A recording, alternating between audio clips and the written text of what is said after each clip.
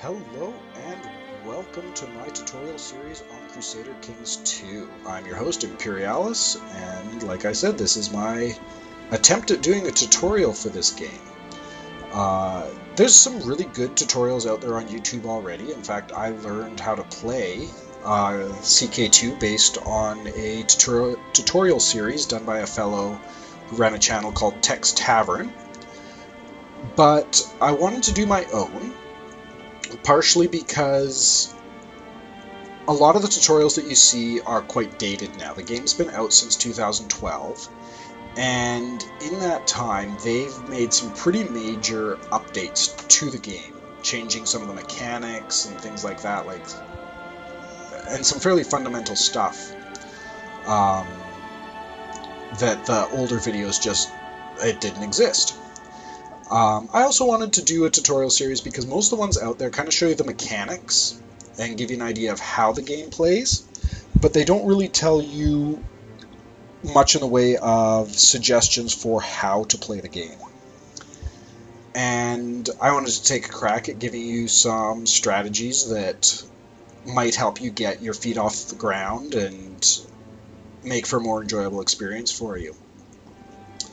Now, what is Crusader Kings 2? Crusader Kings 2 is a grand strategy game published by Paradox and developed by Paradox, and probably their most popular game ever, their best-selling game that they've ever produced, because they've been doing these sorts of games for a long time. The grand strategy is sort of their thing.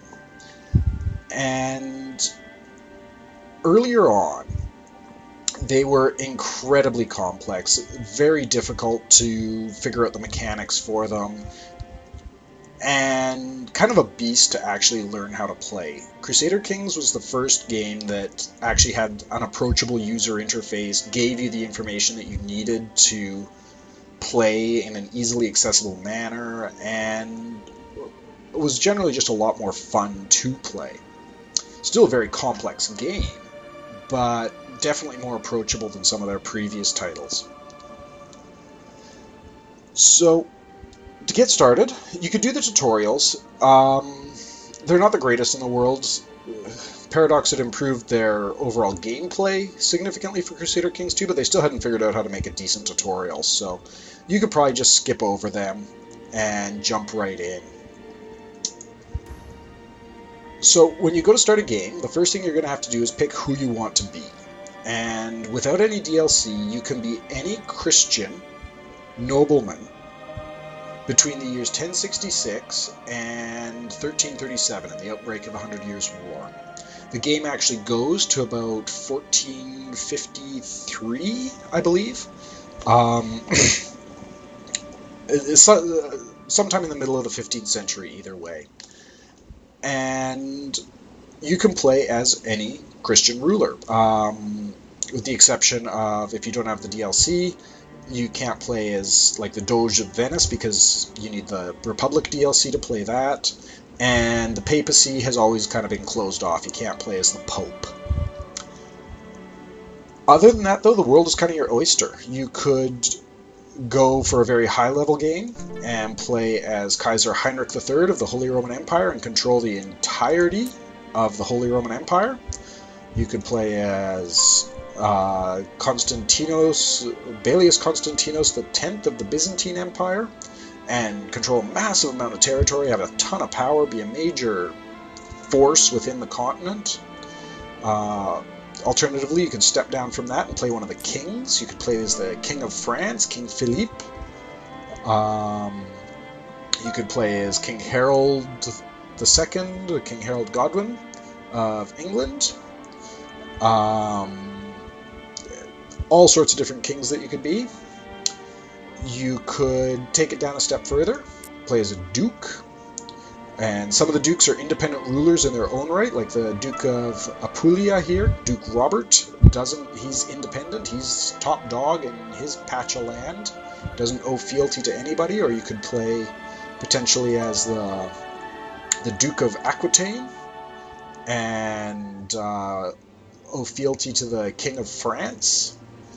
And then below that, The small fish of sort of the feudal nobility are the counts and earls. And these are the little guys. They typically only control one, maybe two provinces, or counties, as they're called in the game. And most of them will owe fealty to a duke, and in turn owes fealty to a king. So this fellow here would owe fealty to the Duke of Aquitaine, who owes fealty to King Philippe, and so on. Some of them are independent, and that's actually what we're going to be playing. We are going to be an independent count over here in Ireland. Now, I picked a count because even though they don't have a ton of power, they are much more manageable, especially for a first game. You don't have as much stuff to worry about. You don't need to worry about vassals and keeping them happy. You can just kind of focus on your family and your initial expansion and grow with the game, and your understanding of the game will grow as your domain does. So we're going to be playing as the Duke of Dublin. Earl, well, not the Duke, the Count of Dublin, or the Earl of Dublin. Earl Murchad of Dublin. And I picked him quite deliberately because Ireland is a little bit isolated from the rest of Europe. The only major threat is England, and with this being set in 1066, which, if you know anything about English history, is when there was a three-way war going on between the King of England, Harold Godwinson, King Hardrada of Norway, Harold Hardrada of Norway, and, probably most famously, Duke, at this point, William the Bastard of Normandy, who ends up becoming King William the Conqueror of England. And so generally speaking, England spends about 100 years or so just as a mess. There'll be rebellions and all sorts of stuff like that that keeps England from being a major threat. The other nice thing about Ireland is there is no king, and there's only two dukes. There's the Duke of Connacht, who only controls a single county himself, and they call him King Murchad, but he's actually a duke. He's a petty king of Munster, who only controls two counties. So with that in mind, we'll be jumping in as Dublin here, and we will start playing. There's another reason I specifically picked Dublin, once we get in. Wait for it to load in. And when you first start playing, this is the screen that you will be confronted with, and you're probably thinking to yourself, oh my gosh, what the heck is going on? I have no idea what I'm supposed to be doing. Which is understandable. There's a lot to see here. So we'll start out, we'll take a look at us. Because right now, at least, we are the Earl Murchad of Dublin.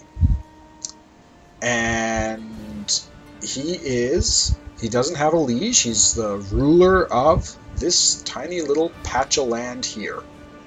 But he's top dog. There's no higher authority. So, you can take a look at his portrait here. We can see we have a fantastic mustache. The picture is actually from a DLC, the Celtic Portraits pack. I left them enabled because they don't actually affect the game, and this way you can see what they look like. Decide if you like the DLC, those particular DLCs or not. And I will do another episode specifically on the different DLCs and what you might want to consider if you wanted to pick some up. But I picked him very deliberately because, if we look here, his dad is the Earl of Leinster, and I am his heir. So when Dad dies, I inherit that county, and then I'll have two counties to my name, which is a much stronger starting position than having a single one, as you might expect. But let's actually look at the character card here. So, looked at his portrait, there's his wife, we can see he's married. His son and heir he's wearing oh, I can't remember the name of it, the the hat that a bishop would wear, because he is my court chaplain, but we'll get into that in a moment. But this is what you're going to see. And we can see we're 41 years old, and right beside that there's actually a little Wikipedia link, so he is evidently an actual person. He's a real person, and you could go and check out all about him on Wikipedia should you feel so inclined. You can see that we're Irish, we're Catholic, and it also tells us where we're ruling from. And then we've got our stats here. There's 5 different attributes that every character has. The top one is diplomacy, which affects how other people perceive you. It'll affect your relationships with other people and that sort of stuff.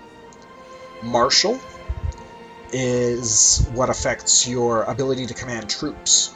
It affects combat and that sort of thing. Stewardship affects the taxes you collect and also the size of your domain, the maximum size of your domain, or the number of counties that you personally control. But again, we'll get into that later. Intrigue affects how successful you're going to be at doing sneaky, underhanded, plotty type things like assassinations and things like that. And then learning affects how good you are at progressing technologically. So we can see we've got fairly mediocre stats overall. 8 is kind of the average, and we're significantly below that with those two, and a little bit below that with the others. To the right here you see our state values. Because he's a ruler, he has some support. So for state diplomacy, the way that gets calculated is for any of the state values, is they add half of your wife's score and adds the full score from your counselor. So in this case, because Earl Mercad has 6, his wife gives him a bonus of 1, and his counselor gives him a bonus of 14. His state diplomacy is actually 21. And it's the same with all the others.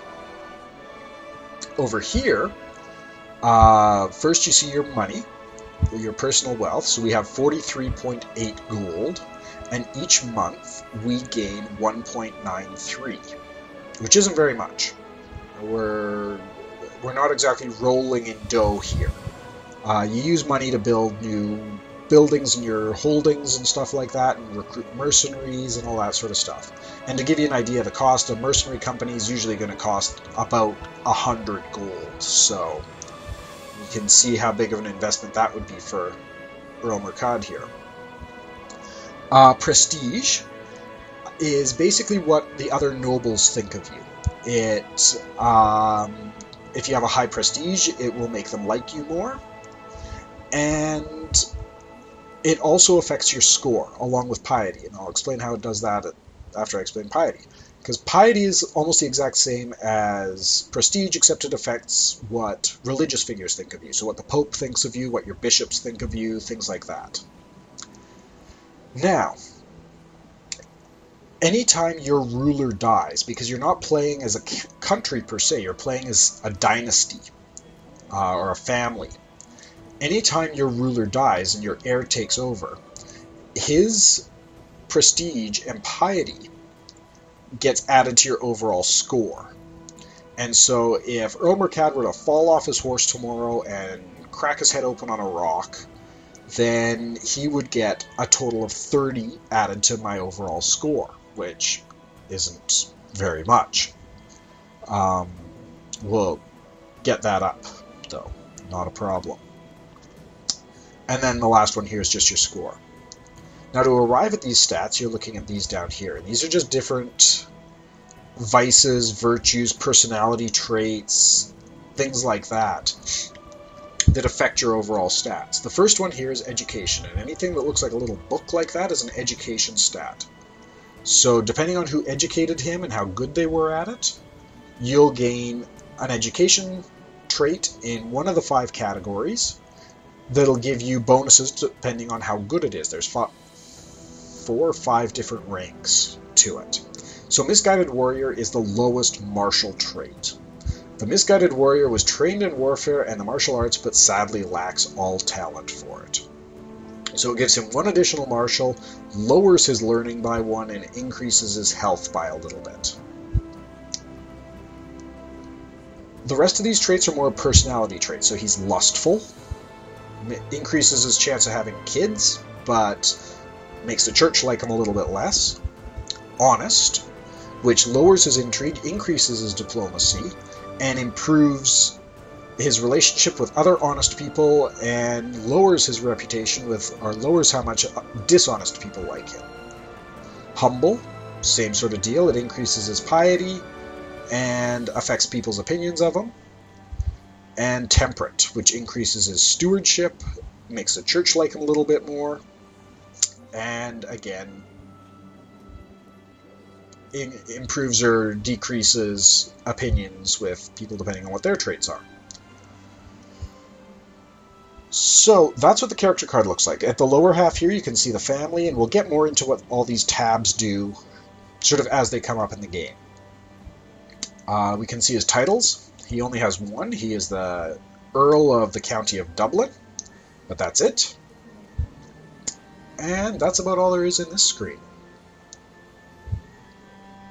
Again, well, there is a lot more on that screen, but we'll get into it as it becomes relevant. So, now we're sitting here staring at it. We still have time paused. We haven't actually started even playing yet. But before we do anything else, there's always 2 things that you need to do before you start playing. The first is to assign your counselors. So to do that, you click on your counsel button here, and it brings up the different people who sit on your council. And you've got 5 counselors, 1 corresponding to each attribute. You can change who your counselors are by clicking on the appoint button. Generally speaking, you want the person with the highest stats. And at the beginning of the game, it's going to kind of automatically pick those guys for you. So, with this, each counselor has different things that they can do. Your chancellor can improve diplomatic relations, which kind of explains itself. You send them off to do diplomatic things with other rulers and make them like you more. Fabricate claims, which is what you do to basically get a reason to go to war with somebody and take over their territory. Or one of the ways you can get a reason to go to war with somebody and take over their territory. And sow dissent, which, if you're being a bit more aggressive, you could send him out to try and muck up relationships between a nobleman and his liege. So I could conceivably send him over to York to sow dissent and whisper in the Duke of York's ear that, hey, you know, you really should rebel against your king, and cause some problems that way. Your marshal can suppress revolts, which is useful when you're sort of conquering new territories, especially if they're of a different culture or a different religion than you, because they're likely to rebel. Train troops, which will increase your levy size, and we'll get more into the military and how that works in a later episode.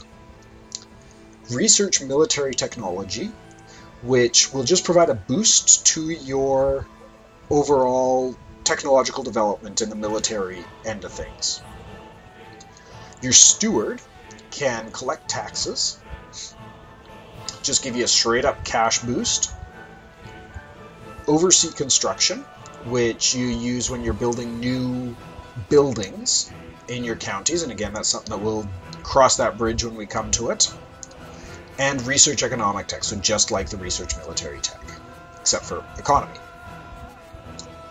Your spy master can scheme, so I could set him to scheme in my home province here, and he'd keep his ears peeled for anybody who has grievances against me, who might want to assassinate me or something like that.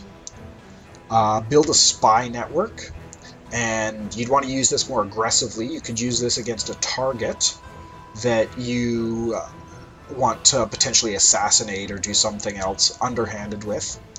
And study technology, so I could send him off to a foreign country that has better technology than me, and he'd try to figure out how they're doing what they're doing and that sort of stuff. And then your court chaplain can proselytize, so convert the locals. Works well if you've conquered somebody who isn't the same religion as you. You can try and get them all converted over to Catholicism. Research cultural tech, which works the same way as the other researches. And then improve religious relations, which works much like improve diplomatic relations, but it's aimed more towards religious figures, so bishops or the Pope and things like that. So we need to assign these guys. And I'm going to want, at the beginning of the game, you're usually pretty safe just to research military tech, research economic tech, and research cultural tech. I'm going to leave these two unassigned for now, because I'm going to be wanting to fabricate a claim and probably build a spy network or potentially scheme. But I want to be able to pick out a target first, and I need to give it about a month before I decide who exactly my first target is going to be for my claim fabrication. So we'll leave them as is for now. The next thing you want to do is start setting up marriages. And this is probably one of the most important aspects of the game, is managing marriages and managing your family and stuff like that. You can see I'm already married, so that's not a concern. But my heir is not. And in spite of the religious get-up, he's not actually a bishop, so he can get married.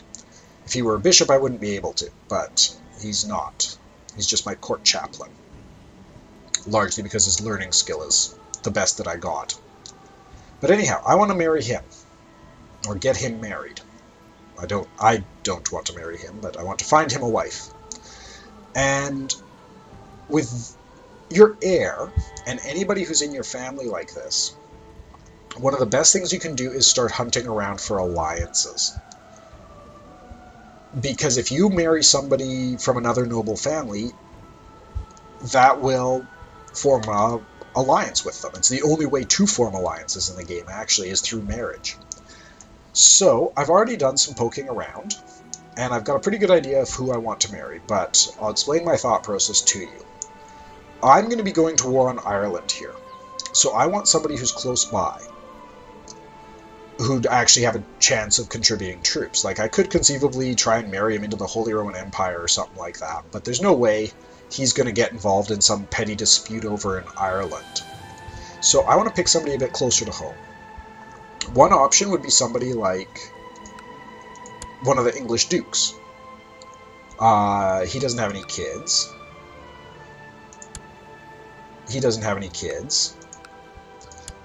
But if you poke around here long enough, eventually you'll find somebody with a daughter that you could potentially marry to.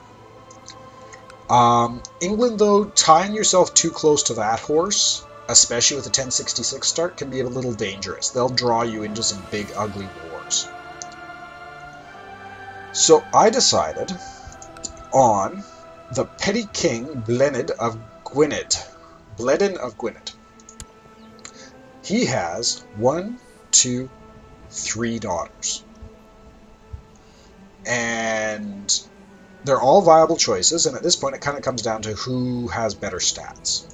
So we'll take a look at her first. She's the oldest daughter. She's 24 years old. So she is a few years older than my son. My son is 19. And the other oh, no, he doesn't. Sorry, my first sort of experimental playthrough, he had a trait that was kind of bad for an heir to have called chaste, that lowers his chance of having kids. But if you look at his stats, he's kind of average, a little bit better than me, actually. And he's zealous, cruel, trusting, and humble. So I want to find a good match for him. And looking at his daughters, she's not bad. She has a high intrigue score. But other than that, she's kind of a little average. Better than average, but take a look at the others. Now, she has a high diplomacy score. She's gregarious, but here's that trait, chaste. So chaste actually lowers your fertility. It makes it less likely for you to have kids, which is never a good thing, because to lose the game, all it takes is for you to die without an heir. And, I mean, chances are they'd have at least one kid, but it might be a daughter. Chaste is just, it can be a game killer, potentially. So, a good trait to avoid. And third daughter here is actually quite good. She has a very high learning skill. She's kind, shy, content, and arbitrary. She has a very high education skill, though. This mastermind theologian is very, very good. It does, however, as you see, lower her fertility. So I'm thinking I might actually go with this one. She has a high intrigue, which is something I kind of lack in my court. I think he only has an intrigue of 1 or 2, and my son isn't much better. So we'll see if he's not interested in potentially marrying her. So to do that, you go into diplomacy with her, click on arrange marriage.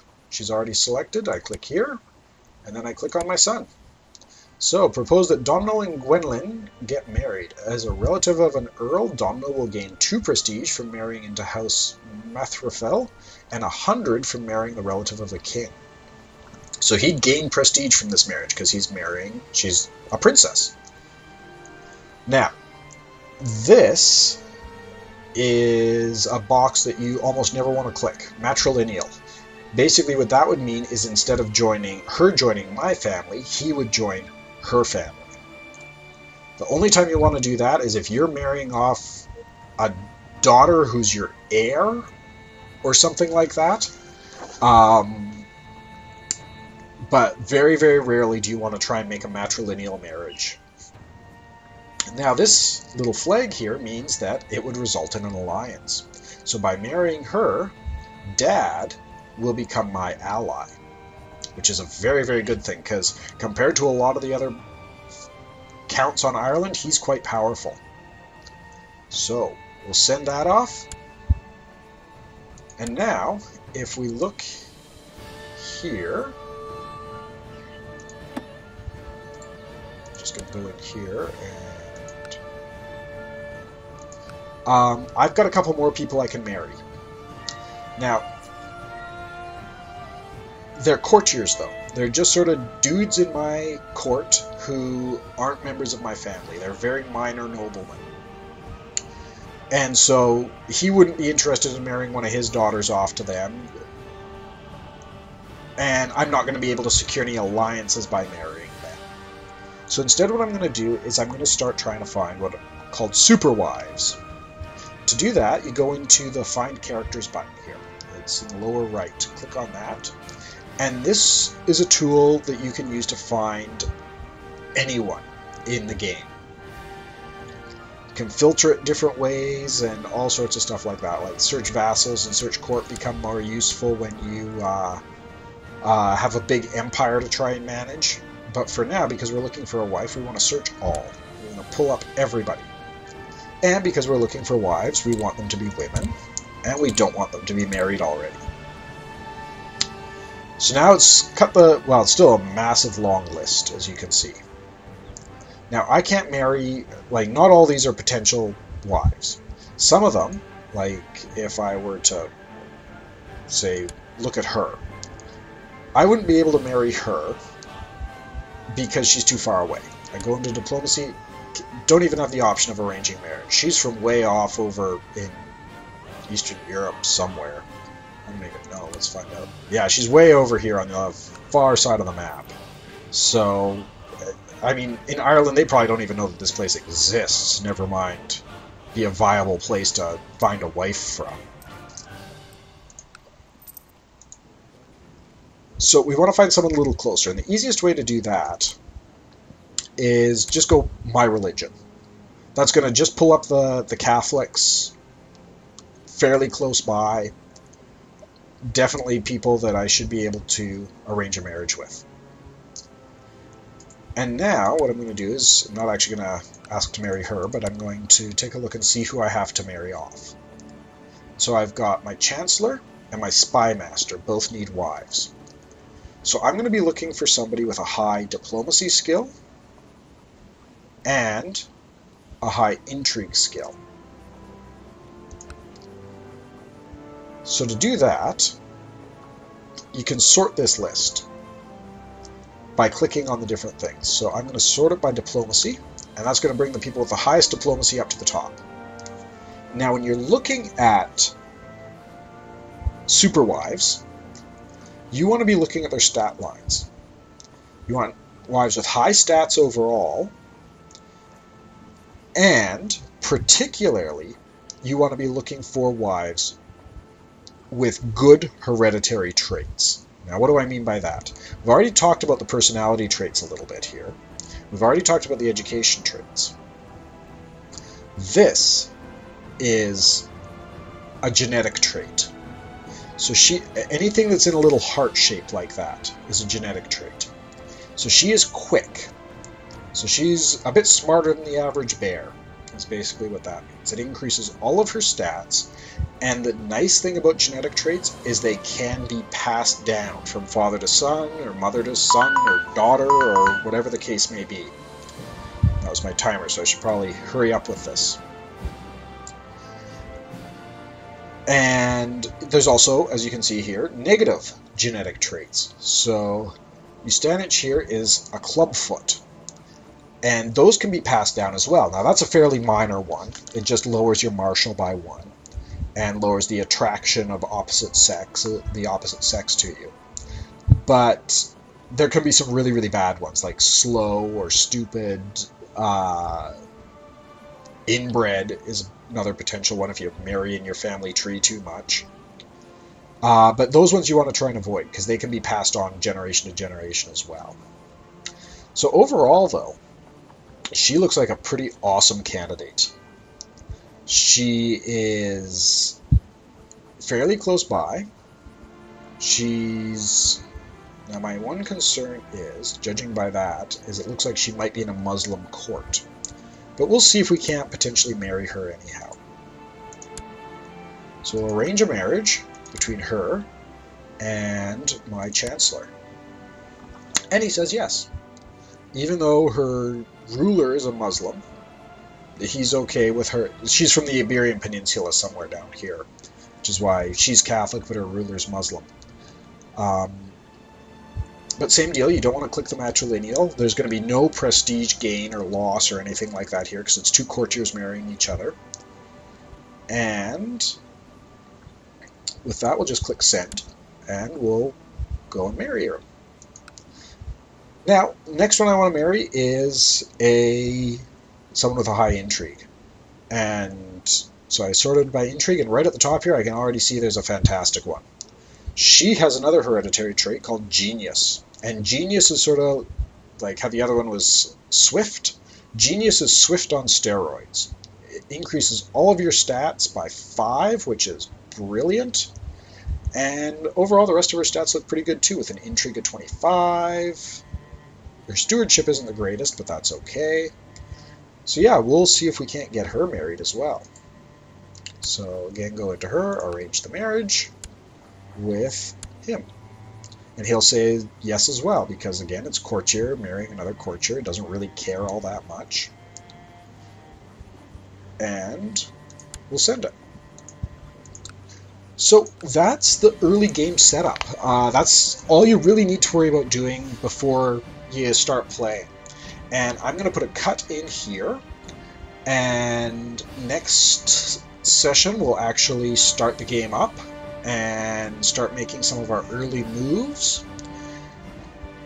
And yeah, so for those of you who are interested in the free copy of Crusader Kings 2, it's just going to be a pretty straightforward contest. As you can probably tell, I'm a pretty new YouTube channel here, so getting a few more people watching the video and commenting on it and stuff like that is always a good thing. So all I'm asking you to do is subscribe and then add a comment saying what you are most interested in trying out in Crusader Kings 2. It could be a particular ruler you're interested in playing. It could be a particular country. It could be just something you want to do. And it can be pretty general, because I mean, I'm not expecting you to know the ins and outs of, I want to play some minor count in the middle of the Holy Roman Empire and know exactly who it's going to be, because you haven't played the game. Only other request would be, if you already own Crusader Kings 2, please don't apply for it. Just, I don't know, give somebody who doesn't have the game yet a chance to play it. But, I mean, that's kind of the honor system. I can't tell who owns the game or not. So, with that, I'm going to call this to a close. Oh, and the contest is going to run for 10 days. So it's August 11th today, and I'll be running a contest until August 21st.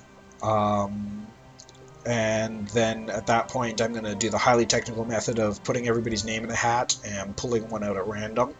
And I'll just message you on YouTube or something like that, and I'll figure out how to get you your CD key. It is just a CD key. It's not like I have to gift it to you on Steam or anything like that. So, yeah.